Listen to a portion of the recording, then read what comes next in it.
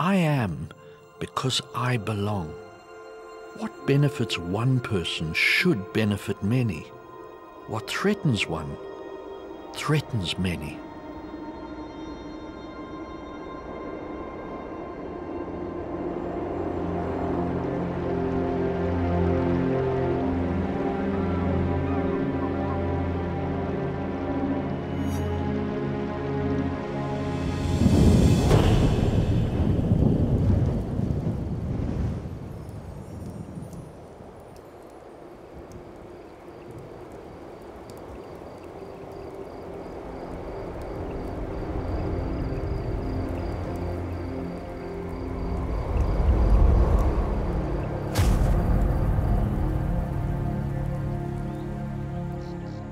For millions of years, human technology has walked hand in hand with nature, taking and giving in balance, until now.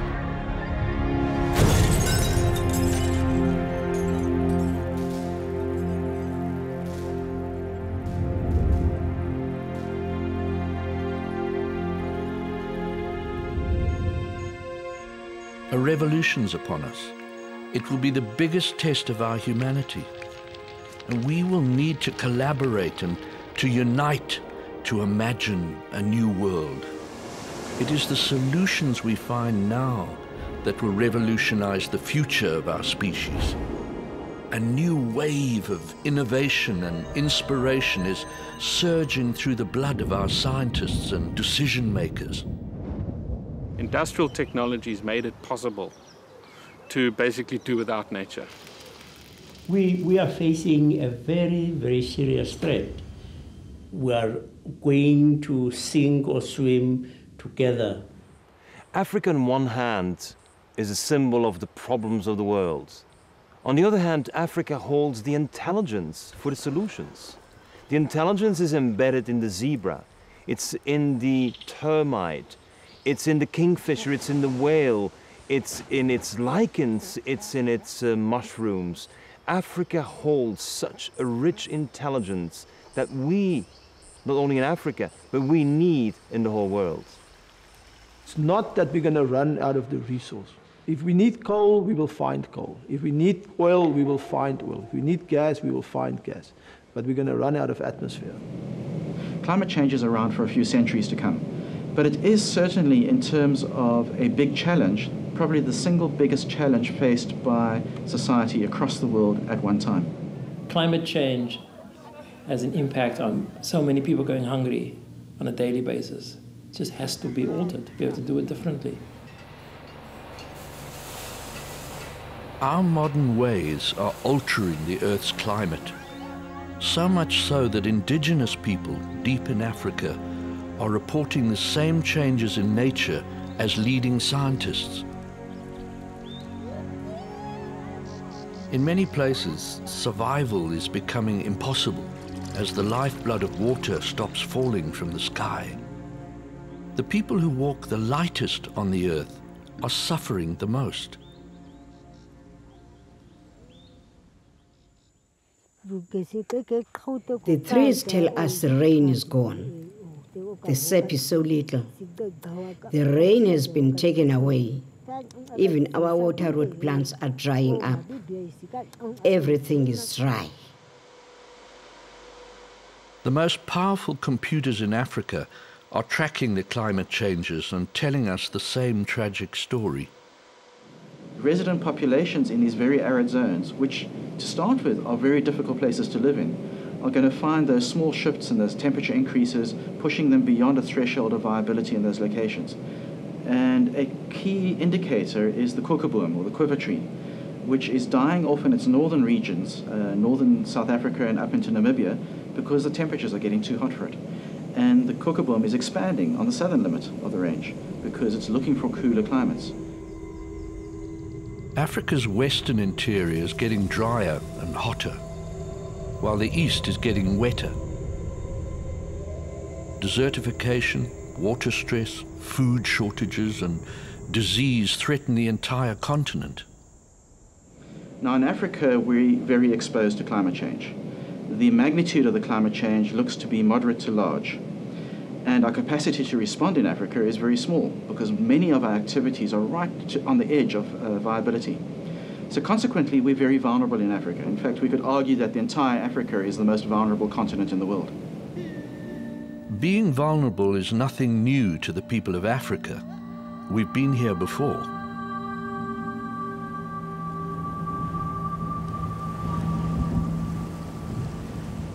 From the very beginning, the shifting climate has guided the journey of all modern humans.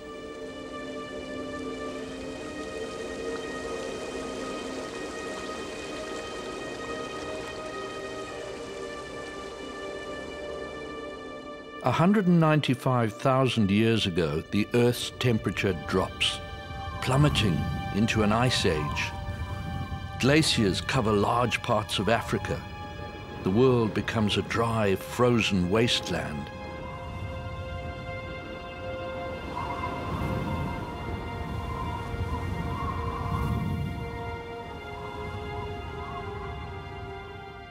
The Sahara and the southern deserts expand by more than twice their size. The first modern humans have just come into being in Africa. The dryness squeezes human populations into a few habitable pockets across Africa. Our human population plummets to just a few thousand people.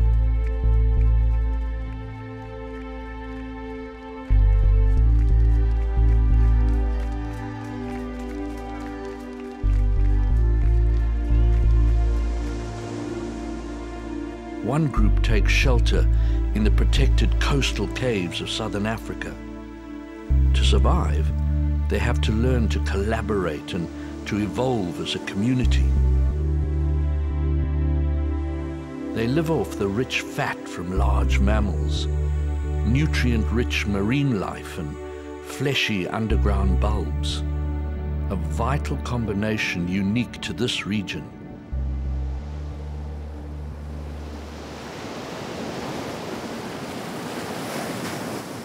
In the face of early climate change, the spirit of Ubuntu was born, the African culture of togetherness that would drive our species forward.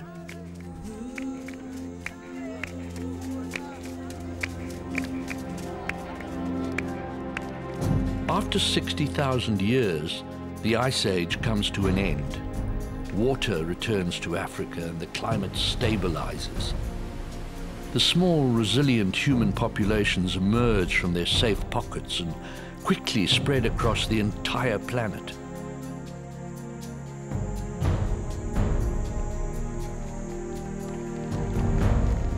From the very beginning, we were hunter-gatherers. We lived in and with nature. We followed the rains and the herds. The skies and the water brought us life. They fed the plants we ate and the animals we hunted. Our survival depended on our understanding of the climate. The skies guided us.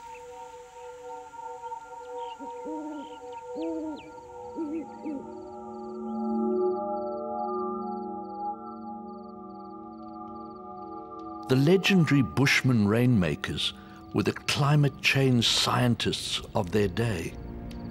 They prepared the land for rain. They knew if they harmed the land, the rain wouldn't come. Their folklore tells of the cloudsmen and the mist people and the great rainmakers who would dance for the climate.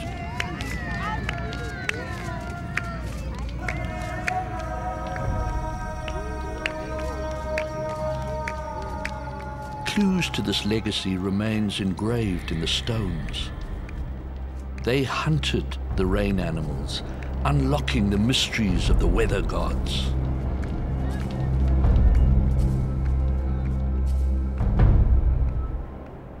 "7,000 years ago, another major shift in climate happened in Africa. The monsoon rains moved, leaving the Sahara drier and drier.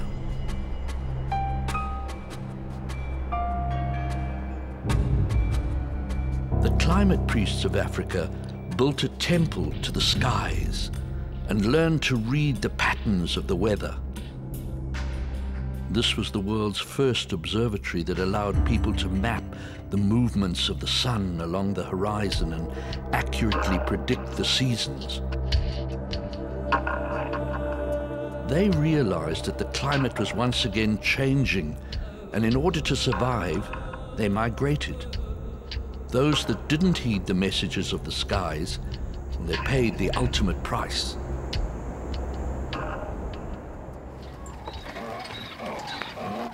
The survivors went on to change the world forever. Agriculture flourished. For the first time in our history, we attempted to control the natural balance of life. We stopped being nomadic. We planted crops and domesticated animals. The agricultural revolution created surplus, a key ingredient in the explosion of human populations. The old knowledge of the hunter-gatherers was buried away. Technology became the new god.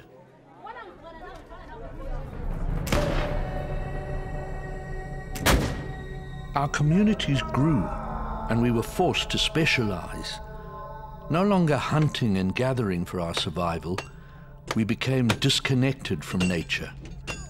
We began to master technology, and the Industrial Revolution was upon us.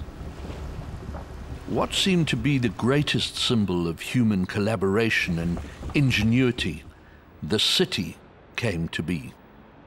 The discovery of fossil fuels took us on a booming ride of adventure. For the first time in history, more than half the world's population now lives in cities. At least since the Industrial Revolution, urban systems and cities, which were identified as the ultimate arrival point of modern civilization, were designed to be completely suspended and above and disconnected from natural systems.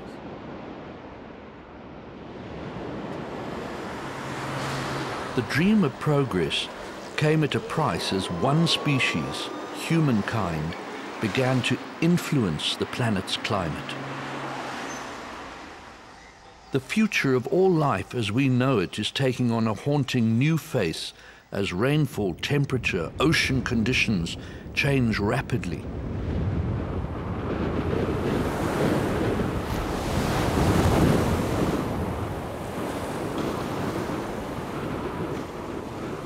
Sea level is something people jump on a lot. They get quite worried about it. And not surprisingly, because much of the world's population lives on coastlines. It's primarily, at the moment, a function of thermal expansion. In other words, you warm something up, it takes up more space. So you warm up the oceans, they take up more space. And the only place they can do that is by raising the sea level. So that's what we're experiencing mostly at the moment. Some of that sea level rise is coming from melting glaciers, and some of it's coming from melting ice caps, but not the major portion at this stage. So the sea level rises, and then there's a second consequence. It's not just what we call the static rise, which encroaches on the coastlines, but it also increases the erosion of soft coastlines. So if you're living on a sand coastline, as the sea level rises, it makes the wave erosion of that coastline that much worse.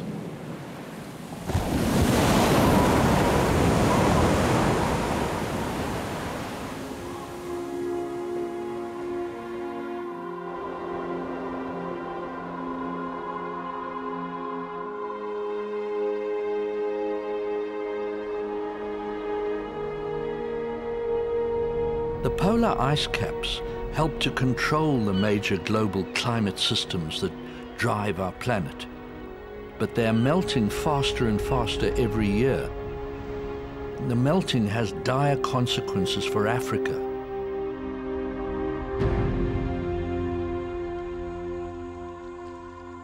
The village of Ugopiri lies on the edge of the Great Sahara Desert. It's the hottest place in the world. Here in West Africa, the Dogon women climb 3,000 feet each day for one bucket of water. The smallest change in rainfall here could destroy a culture that has endured for thousands of years.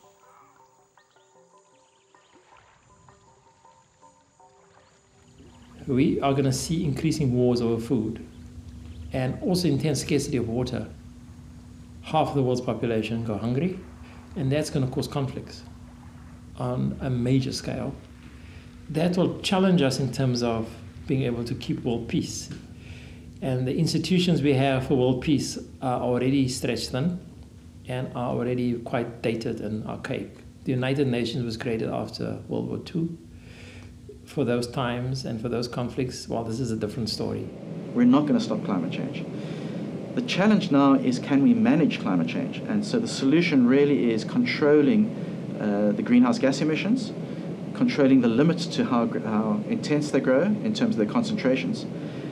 Because if we don't do that, we're going to have a runaway system where we're going to have impacts beyond the viability of many sectors of society. Namchua is a remote bushman village in northern Namibia. The elders here are the last of a generation that grew up as nomadic hunter-gatherers.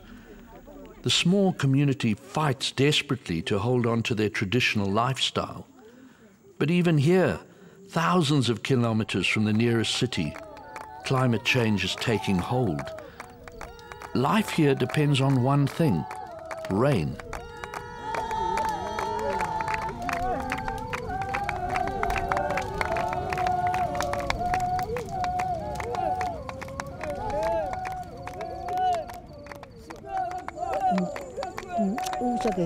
They would all dance together and make rain.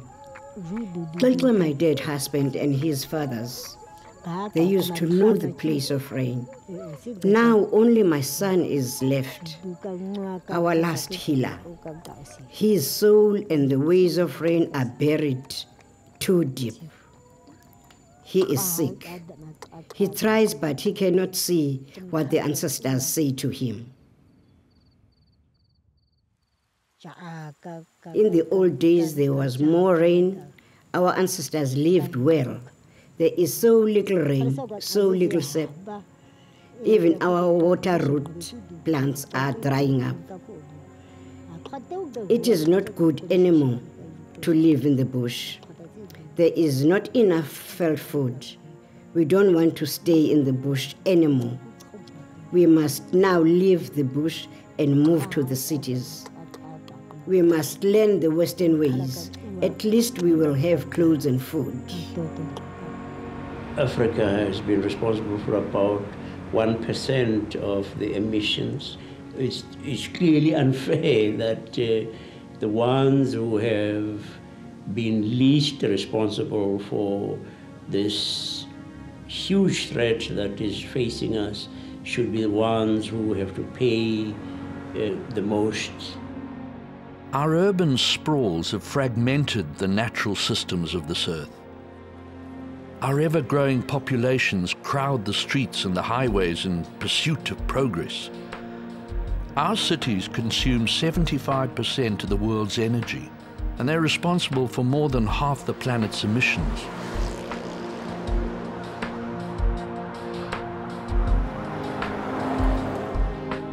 Now, trapped in these giant concrete mazes, it seems impossible to imagine another way.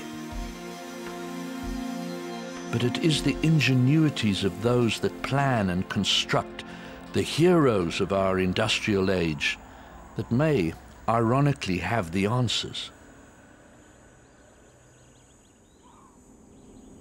We cannot all go back and be subsistence farmers or hunter-gatherers. I mean, that's also not possible.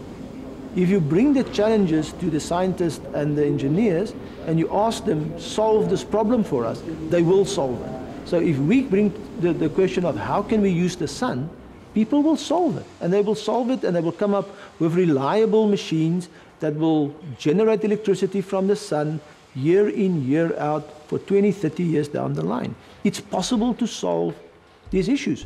We must just do it.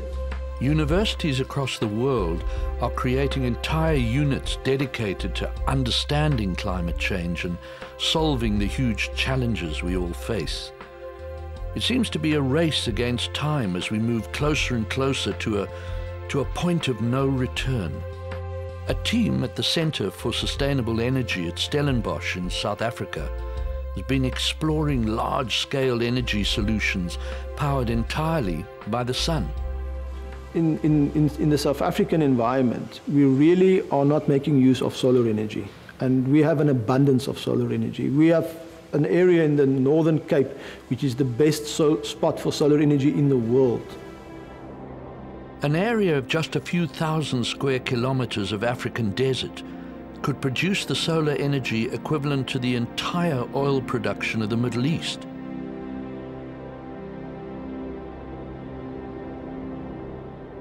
African scientists and their global partners have a dream of covering the desert floors with giant glass greenhouses.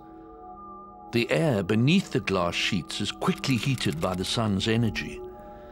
Convection pushes air to the center of the structure, which then naturally escapes through a huge chimney. The fast-moving air drives massive turbines which produce large quantities of electricity.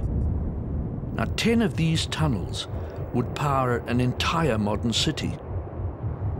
The chimney stretches a kilometer into the air, and the glass covers an area of 38 square kilometers.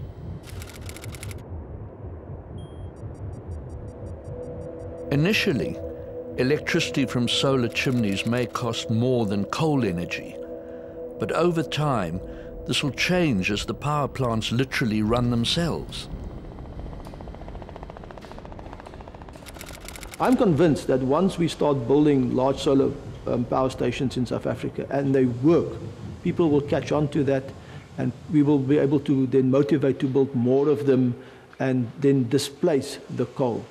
At the moment, because we have the energy crisis, people are going for the lowest risk, technical risk in this case, where if we build another coal-fired power station, we know we have coal, we know how it works, we will build it and it will work.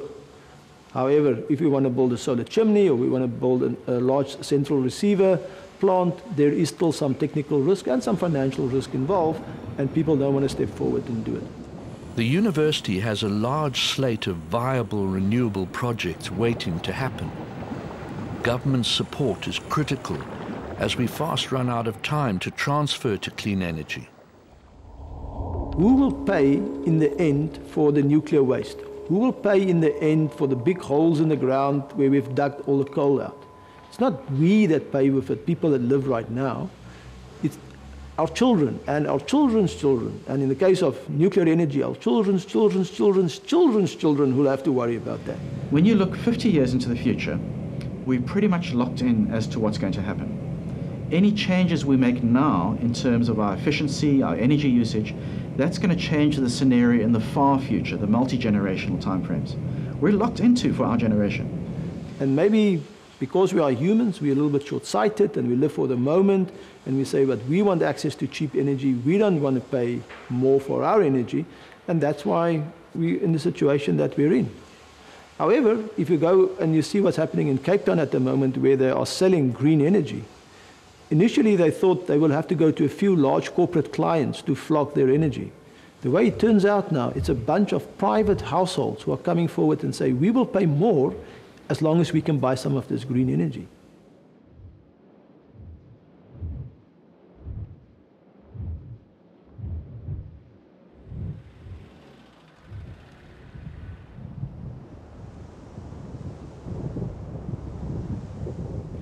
So our challenge is really to become more efficient. We need energy. We can't just suddenly stop using energy.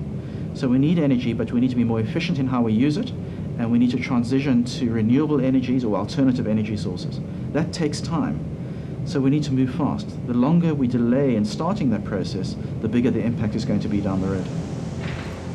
There is more energy available from the wind than our entire current global energy consumption. Of all clean energy, it's the most cost-effective. For thousands of years, mariners have harnessed the wind to cross the oceans, so it's an obvious jump to imagine the future of shipping. Fitting these ships with huge kite systems can cut the fuel costs and emissions by half under optimal wind conditions.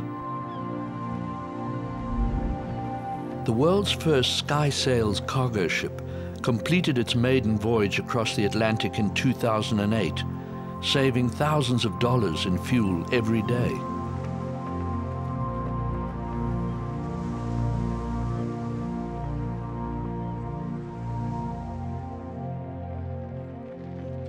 We're travelers by nature. Our species has invented more and more advanced ways of getting from A to B. But our need for speed and the addiction to globe-trotting comes at a price.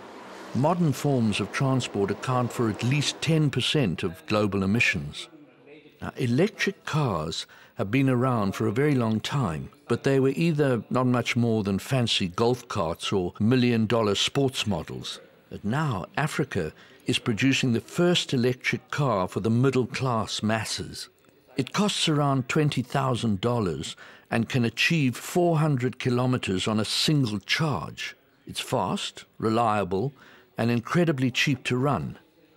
Potentially, it could dramatically reduce pollution. He will change the face of cities. He will clean them up, not only visually, but also from a sound point of view. And the idea of sitting at a coffee shop and cars going past and they're making no pollution and you can't hear them is quite an exciting idea. It's quite a neat idea. Underlying all of this, we're really serious about the fact that this is green and this is zero emissions, and we really think it's one of the vital pieces of the puzzle to a sustainable future. Big solutions like these are only part of the picture. In many ways, climate change is a symptom of our disconnection from the natural world. The worldview of those we have tended to dismiss superiorly as primitives is becoming clearly more and more something that is so pertinent for our time.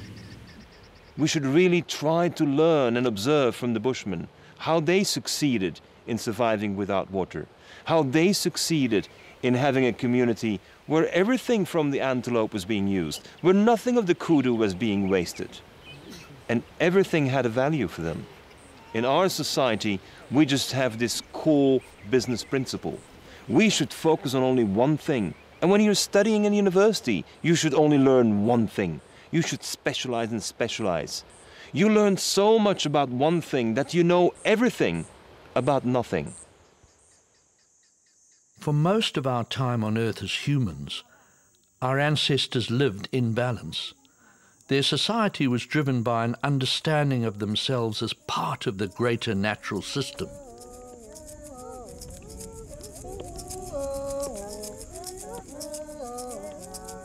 In hunting and gathering communities, each person's survival depends not on their personal wealth, but on the bonds that they have with their group and the well-being of nature. This sense of altruism is what helped them to survive for almost 200,000 years.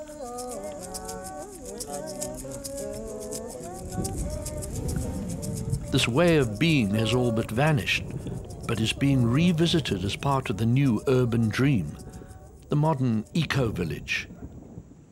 In South Africa, a group of people from all walks of life are looking to nature and indigenous wisdom to find a responsible way of living. The village of houses is built around a children's school, an academy for university-level learning, and an organic farm. Poor people who've moved into this community have actually increased their levels of consumption. But unlike if they moved into another development, they're increasing their consumption of energy, but not all that energy is electricity. So it's solar and other forms of energy. And this is a difficult concept, particularly people in the north, who equate sustainability with consumption reduction. In this village, the very young are taught how nature works, how to grow food, how to harvest their own supplies. They're taught how fragile the earth is and how we evolved so close to nature. We complain children don't know how to play anymore, and it's because they're not connected to nature. And all they have is TV games, and everything else that removes them from away. And so by connecting with nature, the children learn a lot more, that there's a lot more that is bigger than who we are, in just seeing what is happening around them and taking care of the environment. This way of teaching is inspired by the hunter-gatherer community, where a child learns and grows with nature.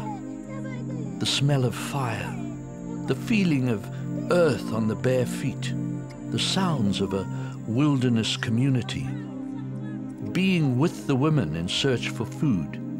These are the building blocks that lead to a deep sense of the natural environment, to the nature of life.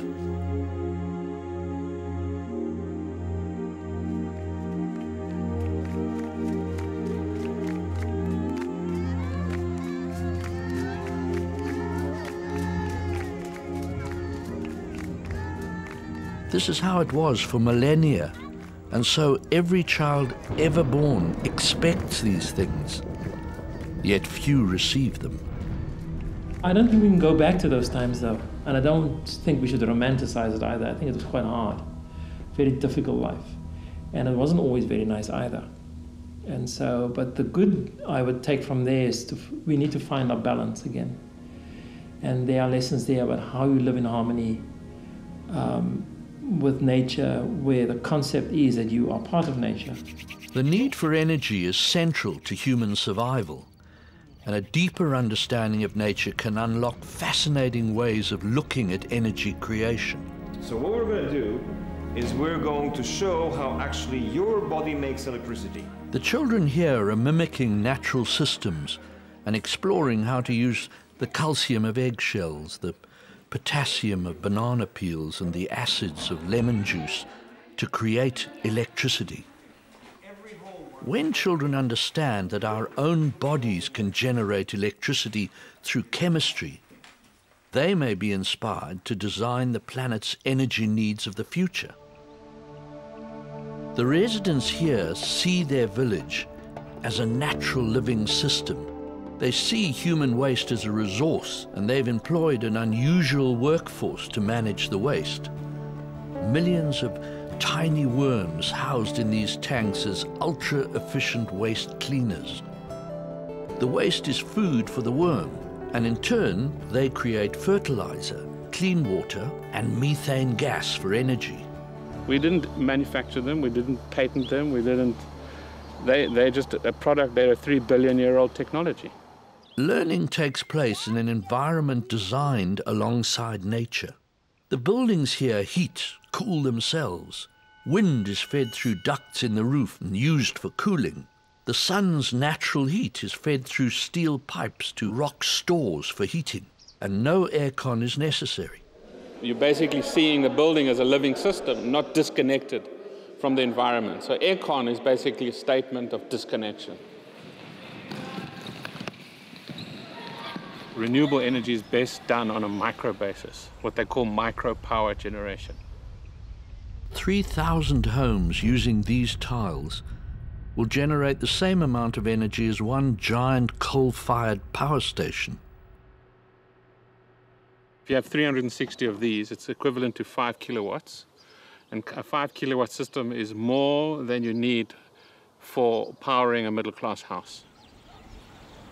The eco-village runs an inventive business degree that attracts professionals from across the continent. The students here come from Zimbabwe, they come from Namibia, they come from Lesotho, they come from all over. So I think the impact, the potential impact that this can have regionally is actually very big, way out of proportion of the size, the physical size of this place. So I think it's a place that assists you to reconnect to a life that you are familiar with. The low-cost homes here are larger than traditional government buildings, but they cost a fraction of the price to build, yet they're ecologically sensitive and attractive. We are all one and together as community here. It's a miracle what's happened here. I live like a princess. What we try to show here is that beauty works at different levels, that you can be in a beautiful space and at the same time you're living appropriately. You're not living in terms of massive greed. And it's not the poor that waste. It's the middle class It's us that have to learn to pull in our belts, to live in appropriate ways. But at the same time, it doesn't mean going to live like a hippie. As global warming, as the disintegration of ecosystems, as poverty and destruction of humanity deepens, the solutions to that is resilience. It's building the capacity for groups and communities in working in solidarity, in cooperation, in community with each other, to say, how do we get greater and greater control of our food supplies? How do we keep the nutrients in our sewage flows? How do we harness our local wind and solar resources?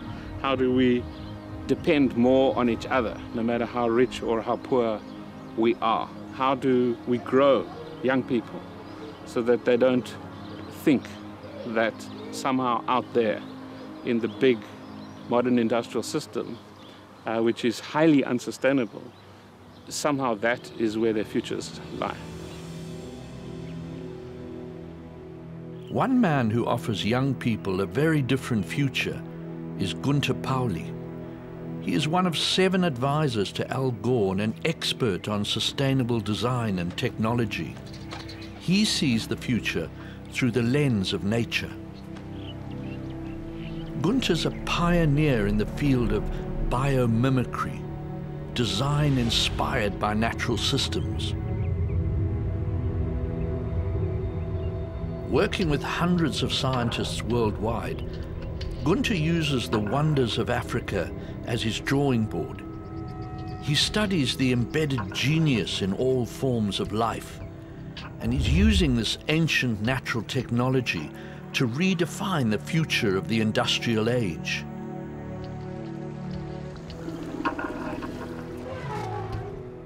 Whenever we construct, we have today angles of 90 degrees in our minds, whereas everything around us is based on nonlinear mathematics. I mean, we are so square into the beautiful chaos of natural design. I mean, we're sitting in there with our most incredible, unartificial, unlife-sustaining. We cannot sustain life when the only form we can think of is a straight line, and the only angle we can imagine is an angle of 90 degrees. When the only mathematics we have is linear mathematics, whereas in order to build something like this, I can imagine just very simply any type of building having the same type of cover as a leaf has, which basically is a dye. We should dye all the buildings so that every single building can generate its own electricity, just like this leaf does. Its own energy, its own source of life. What Gunther speaks of sounds like science fiction, but it already exists. Gunther's scientists have created dye-sensitized solar cells inspired by photosynthesis in leaves. These cells could cover our city buildings to generate clean electricity from the sun. Gunther envisions the cities of the future as living, breathing organisms, with buildings that generate their own electricity and harvest rainwater, rooftop farms that produce food crops and vegetation to sequester carbon. He sees buildings working like trees, cities like forests. In a building like here, you'll have a waste manager who will take all the paper waste and all the food waste and all the waste biologically created by going to the toilet. All of that is taken out of the building. It's not generating anything. In a forest, whatever is waste for one generates food for the other. In a forest, the leaves that are dropped every cycle of the year in the fall will be generating new nutrients for others. The same tree will offer nectar to the bees and will offer sugar through its fruits to the birds. We have this mindset of separating a city into quarters where there is commercial, where there is living area, and where there are offices. That is not the way natural systems work. Everything is mixed together. Everything is continuously feeding off each other and giving life to each other.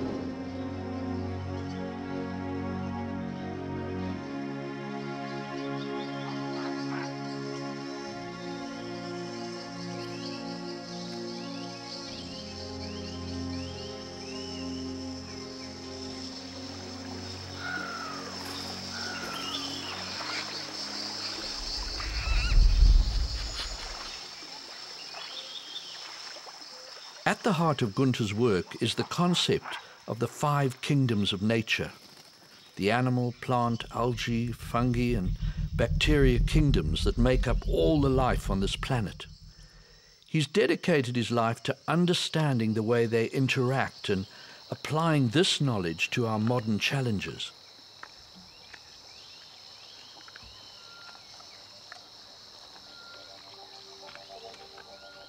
One of Gunther's great inspirations is the tiny termite. Gunther sees how the termites regulate temperature in their mounds, and he designs skyscrapers that self-regulate temperature through using this natural technology, saving millions of dollars a year on heating and cooling bills. Gunther believes that by mimicking these simple processes, we can revolutionize our futures. Our industry, our modern society, takes in 100% of raw materials, and only 10% is actually consumed. 90% is waste. In natural systems, thanks to the bacteria, the algae, the fungi, the plants and animals, all of these 5 kingdoms working together, whatever is waste or a leftover for one becomes a nutrient or energy for the other. Everything operates in ambient temperature, in ambient pressure. That means no energy needs to be added like we do with our heat, beat and treat. We think this is a dream? Absolutely not. This is the way the Bushman has been living. This is the way the ancient cultures of Africa have been living. This is the way how the large majority of grand cultures of the world have been living. They all were zero-emission societies, and they all observed how the natural system around them was functioning. And thanks to that intelligence they borrowed, they had a wisdom that allowed them to look at the stars and know when to plant, that allowed them to look at the animals and know when to hunt, that allowed them to look at the trees and know when to harvest the berries. The intelligence that is embedded in those systems is the intelligence that our ancestors knew so well how to put to use. And we have totally disconnected ourselves from it. And as a result, we don't see the embedded intelligence.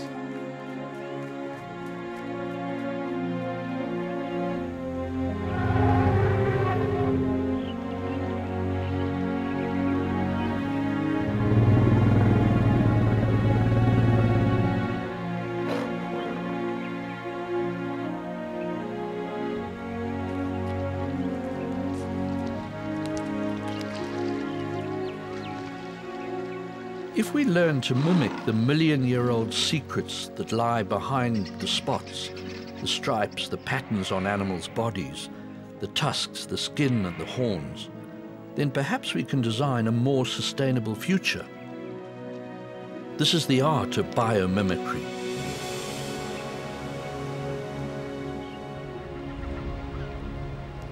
Biomimicry is a way of life.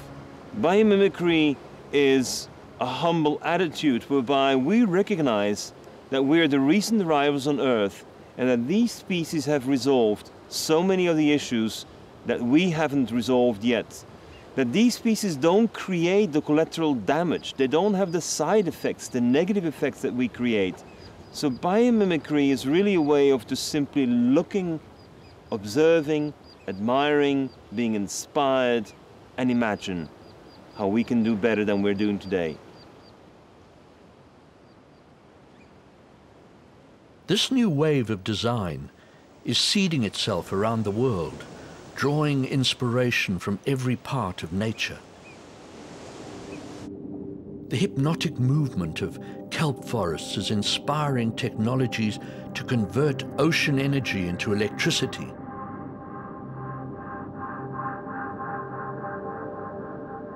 The small, resilient biowave ingeniously protects itself from strong conditions by simply lying flat on the ocean bed, just like its sister, kelp.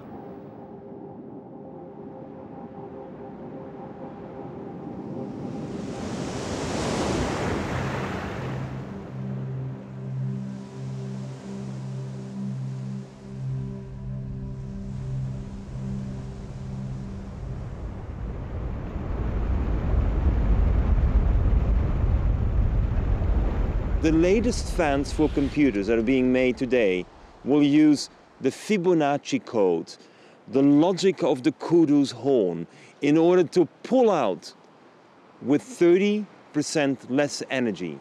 Now, if you have less energy used, then you will have less noise. What's one of the things that bothers us with a computer? It makes noise. The fan makes the noise. Now, the noise of the fan means turbulence and friction. It means the bad design. You never hear any bad noise when you're using the mathematics of the Nautilus shell.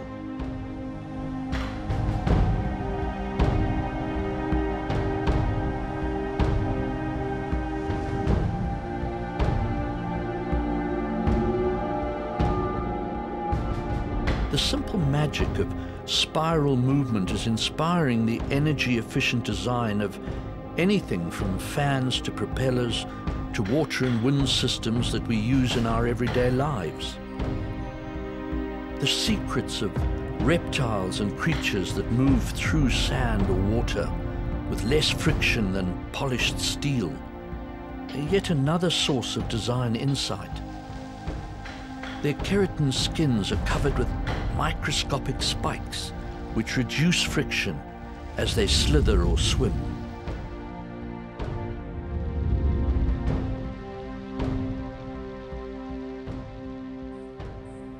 My enthusiasm for Africa starts when I can ask the question, why does the zebra have black and white stripes?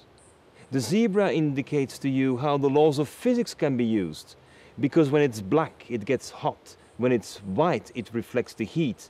And when on one side it's hot and the other side it's cooler, then you have different pressures of air, and then you have a wind. And if you have a wind on the surface, then you will take the heat away. We are only thinking that you need to have the white to reflect the heat. No, you need black and white to do it. So let's paint our buildings black and white, the way the zebra decided to paint itself. The genius of sharkskin technology is being applied to ships to reduce the drag from barnacle buildup and save billions of dollars of fuel per year.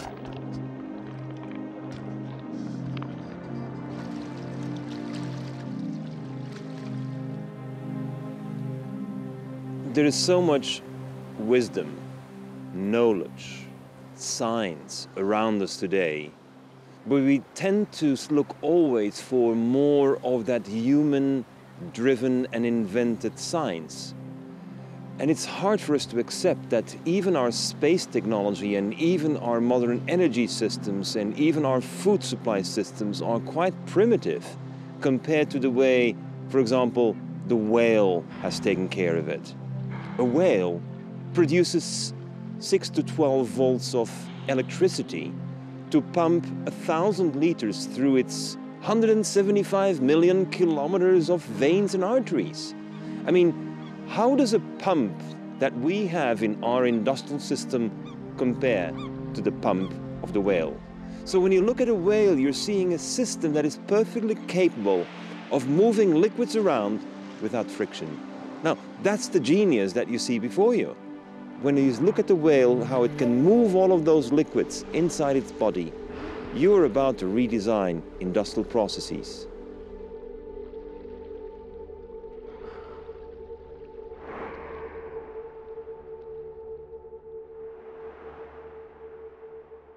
We're recent arrivals. We're just started to learn how to live on this earth. But my God, we better learn it quickly, otherwise there's no earth left.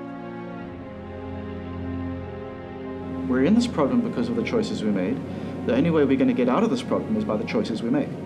When you hurt any part of nature, treat any part of nature as if it were just a thing, it recoils on us.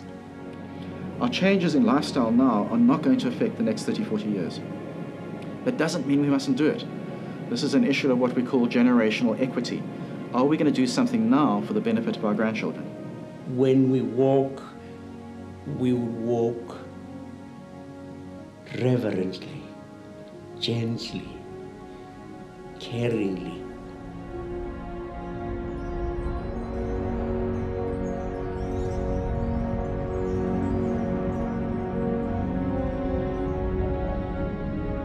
When our species first realized that seeds made plants, made trees, and they decided to mimic this process, we began something that would change our world forever: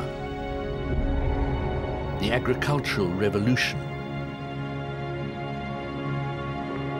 Now, we stand at a crossroad on our human journey. The time has come for a different revolution, an ecological revolution. This is the moment in our story when we decide to look to the secrets of the natural world, to the ancient knowledge of those that came before, to design a way forward in balance. A future that celebrates nature, that celebrates life.